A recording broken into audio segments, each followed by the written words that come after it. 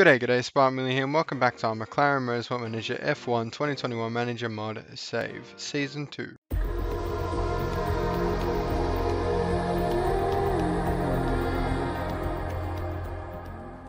Alright, so I hope you're all having a fantastic day. Welcome back to the channel. Today we've got one of the biggest Grand Prix of the year, the Silverstone GP. Hopefully we can get a win for Lando at his home race. It would be fantastic. But just before we get started, I just want to say a big thank you to Jose, Luke Gaming and Joey for commenting in the last two videos.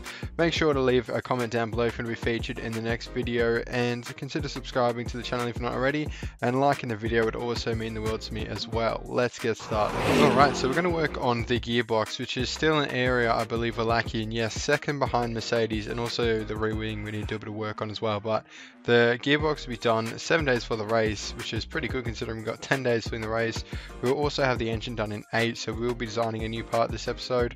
And I think once we do the gearbox, we'll switch to the rear wing to try and up that, and hopefully we can overtake Mercedes right before the Silverstone GP. Okay, time to design a new part. The new engine's done, we're working the reliability for that. Hopefully we can do a bit of performance too, but it's already at its base form as such an upgrade compared to our current one on the second car. But we're going to go on the front wing. We haven't built one this season yet, so I feel like, you know, it's a nice quick build. It'll literally be done before, after the race, only just, and it's already a big upgrade because, you know, average even on a base part is such a big upgrade. Alright, so we have a politics vote here, and to be honest, I'm not really fussed because I don't think we're going to be playing next season, and I don't really care what the length of the races are anyway. So we're just going to go abstain and skip to the end here, see what happens. It is rejected. If I voted for it, would have gone down to the FIA, but I literally don't mind because the race is going to stay the same anyway if we're going for a third season, which I don't think we will considering how dominant the second season is looking like. Alright, welcome to Q3 at Silverstone, the famous circuit itself. Now, we've perfected Ricciardo's setup quite a bit, and there was rain in practice in Q1, not Q2, but it's going to return for Q3, so we're going to go out and run here quite early on and try and beat the rain, and then maybe at the end of the session we can go for another run quickly. We're still playing around with Lando's setup a little bit. We're going to play with the tie camber a little bit. I'm saying a little bit a lot there, but that's fine. We move on. And it's all purple from Lando. Lewis was on top in a couple sessions. I think practice Q1. Lando was on top by about 4 tenths in Q2. Ricciardo was in 4th. So pretty much the standard so far. We're going to send him out again at about the 2-minute mark. Maybe 2:10 or 2:15 and 2 minutes. Let's just watch that clock run down a little bit. And oh, I overdid it. I like how I said it out loud and still didn't follow through. So it's going to be a bit squeaky bum to get Ricciardo around the track in time for a second run. I don't know if he'll improve in 4th anyway, but it's definitely worth the punt, isn't it?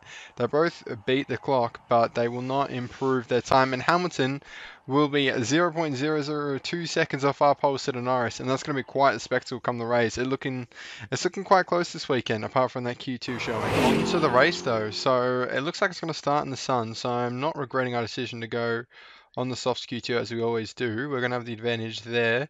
And it doesn't look like rain's going to happen. So let's go on race trim and soft tires, light footed. If you watch my streams, you'll definitely know that I love a light footed. I mean, if you watch the series as well, for sure.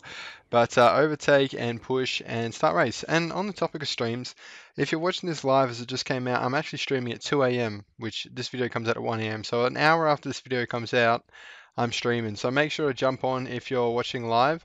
I'm going to try and stream a lot more whenever I have time. So anyway, let's get back to the race here. Norris gets a fantastic start, which cannot be said for all his starts this season. Ricciardo not so much. He drops down to 5th, but he still looks like he's still within the pack a bit. Norris could just go here, so we're going to follow on board Ricciardo for a bit of action.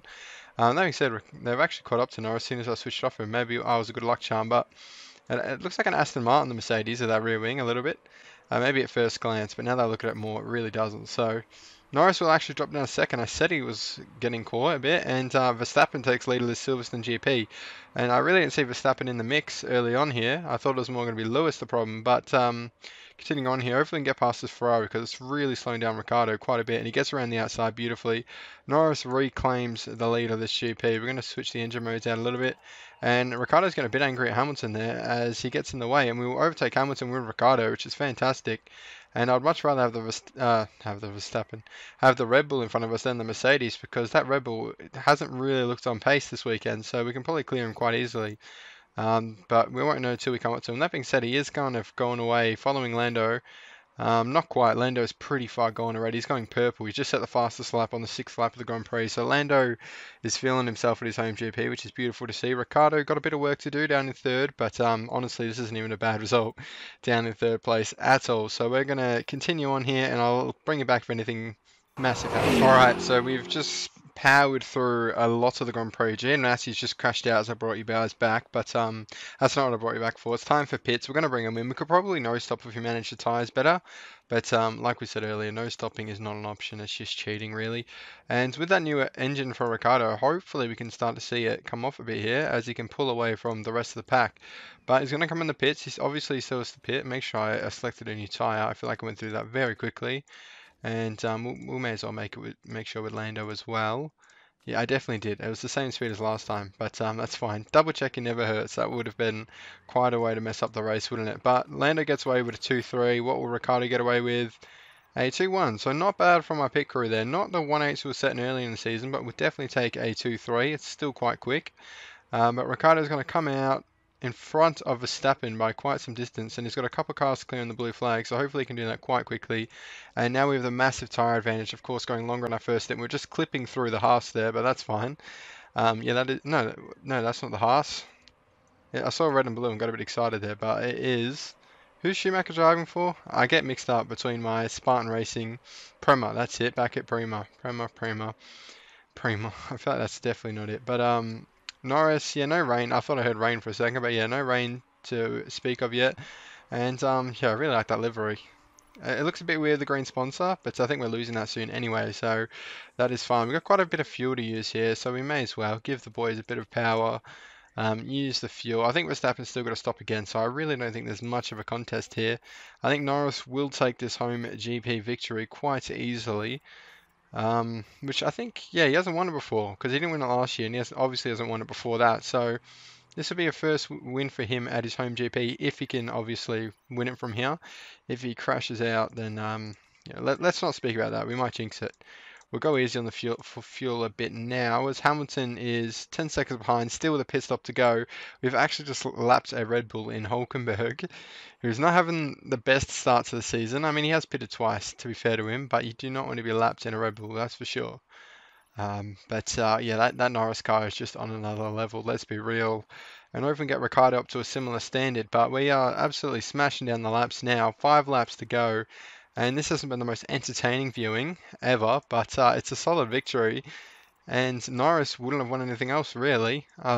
It's no majestic Lewis Hamilton Silverstone victory, as we've seen a few times in his career. He just somehow pulls it out of the home Grand Prix. But Norris will definitely take this one as he takes his final lap in anguish. Just, you know, soak it in, mate. Soak it in. Last couple corners. Just amazing looking tracks with the turbines in the background. Last corner as Lando Norris will come home for his first home Grand Prix victory. We watch him cross the line. P1, thank you guys. Couldn't have done it without you. We jump on board Ricciardo, who's quite some way back actually.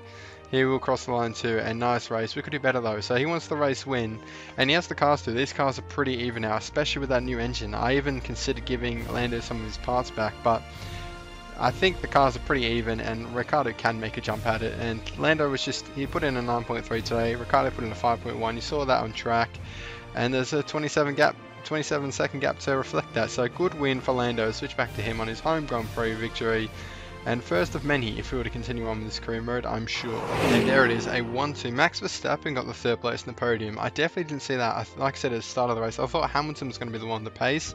But Verstappen's going to be our guest member on the podium as our boys take the 1-2. We are on the podium again this season with our hat. And the orange confetti comes down yet again this season. Alright, interview with Sky Sports. Lando had a great win. I hate that question.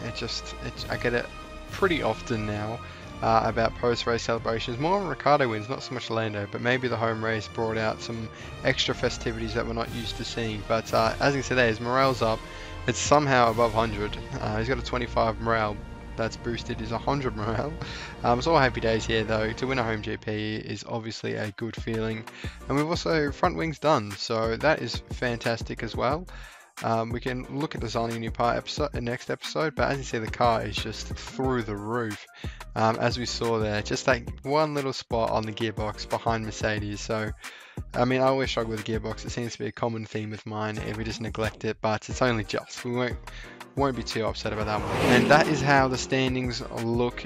11 races in, we are in a comfortable position as we have been all season, really. This race changed nothing, but 6 to Lando, 3 to Ricciardo. The gap between them is now 36 points. It's going to be quite interesting to see how this race develops throughout the season, as of course, as said earlier, quite equal cars. But yeah, that's all for this episode. Quite a routine episode, but a bit of action in there in qualifying with the rain. But if you enjoyed this episode, make sure to leave a like and leave any thoughts, feedback, suggestions for this series and another series down below. Make sure to join the live stream as well at 2 AM or an hour after this goes up, and consider subscribing if you're not already. But that being said, only one episode today, as I've got a couple other videos I want to do. But I'll see you next time for some more McLaren Motorsport Manager. Thanks for watching.